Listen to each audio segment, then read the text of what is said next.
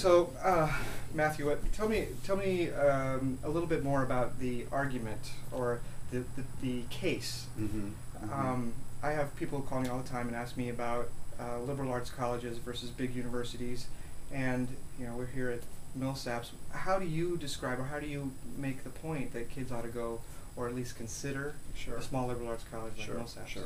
Well, first of all, I mean, one of the broad things that we always try and communicate to students and families, and that we'd like for them to understand, is at its core sort of this issue of fit. First of all, so regardless of what book ranks any institution in what category for what reasons, ultimately, the choice for you should be about fit. And so for us, if that's a smaller, rigorous liberal arts college in the environment that we have here, then that's fantastic. I mean, we think educationally we do things a lot different, and as a consequence, we think that's a better choice for a lot of students. But whether families or students determine that a liberal arts college is quote unquote better than a state university, that ultimately is going to be their decision. And I think it's based largely on fit. Now, so first of all, we try to get that out there. Secondly, though, why do we think it's, what's different about it, and then why do we think that translates into a little bit better education? Because, I think most people would not argue that in the realm of higher education, from learning styles and learning outputs, that bigger is better. I mean, I don't know any higher ed professional that says large classrooms with limited interaction with faculty members, that's a good thing. I don't know anybody who's out there saying that.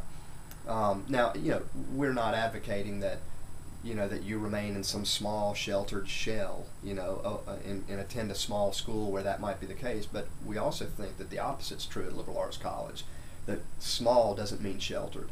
And classrooms are highly energetic and highly interactive the smaller they get. And I think that's something that people need to understand too. So if you want to be an active participant in your education, if you don't want to sit back and sort of let it happen to you, then that is a smaller environment. I think that's a liberal arts college. If you are into picking apart everything that you find interesting, if you're curious about learning, if you want to learn to really critically think about issues and periods of time and what your place in the world is and how you've been influenced and how you may influence others, then that's a liberal arts education. This sort of issue of this smorgasbord of opportunities that you can pick and you can take sort of all over the map. By the way, whether or not it is specifically outlined in a catalog or not, that's the beauty of a liberal arts college. And so, we don't feel bound by a specific degree program, whether we have it or whether we don't have it, to get you as a student where you need to be according to your calling, what you feel compelled to do or who you think you are. So we sort of ask people to consider really big questions. Who are you?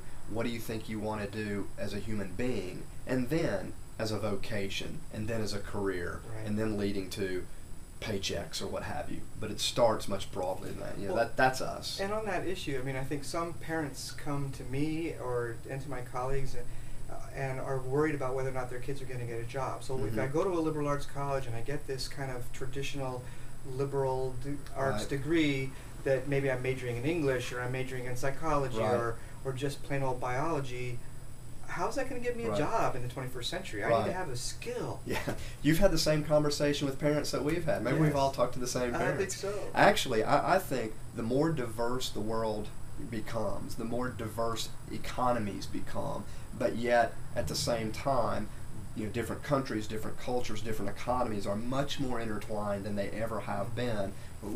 I believe that gone are those days that you can be skilled in an area and that will set you up for the rest of your life. I mean, people are going to change careers, let alone jobs, 4, 5, 6 times, I think most of the literature says. And so if you are not versed at understanding how to tackle issues, prescribe solutions and implement those solutions, and that's a liberal arts education, that is critical thinking, then it's going to be, we think, a tougher road to hoe. In a liberal arts education, you're going to graduate with a degree in business if you want to.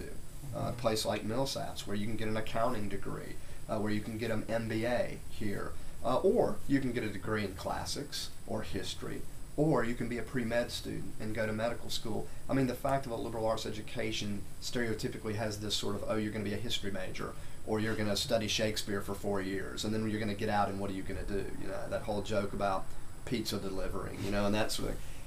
I think it's exactly the opposite. The more broad-based your education is, especially in the type of sort of, you know, intertwined world economy that we have now, the better off you are. Mm-hmm. I mean, we think it's exactly the reason why you ought to look at a liberal arts education now, even versus 10 years ago. It's more important now than ever. I mean, so I think the point actually is this is the best time for that type of education. So that's really, really important for us. And yes, we graduate people, and for parents out there who are worried, you will graduate and you can get a job. You know, you can do those things. No matter what area in any economy that you want to make your living, education or, you know, in the business tech community, you have to be able to critically think, and you have to be able to communicate and articulate issues and solutions and things of that nature. And that's what we do.